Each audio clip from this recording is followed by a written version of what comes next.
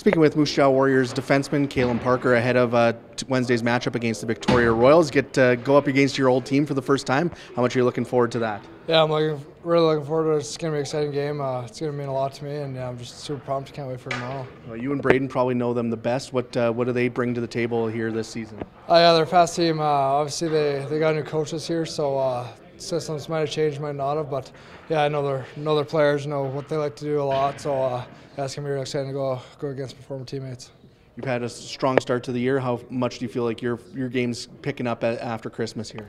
Yeah, I think everyone's kind of picking it up now. I think obviously with the new guys coming in, everyone can get their line chemistry back. I think we're going to go on a good roll here and yeah, play with confidence. What can you guys take from last weekend? A nice win here at home, and then a kind of a wild back and forth game against Swift Current.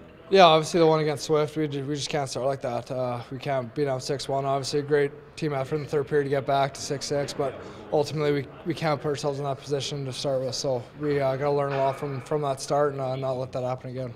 You mentioned with everyone getting back, how much does this team want to start to push and get ready to start playing playoff hockey? Yeah, we want to start tomorrow. Honestly, we want to start playing playoff hockey tomorrow and don't want to put the foot off the pedal. So, well, good luck against the Royals. Thank you, appreciate it.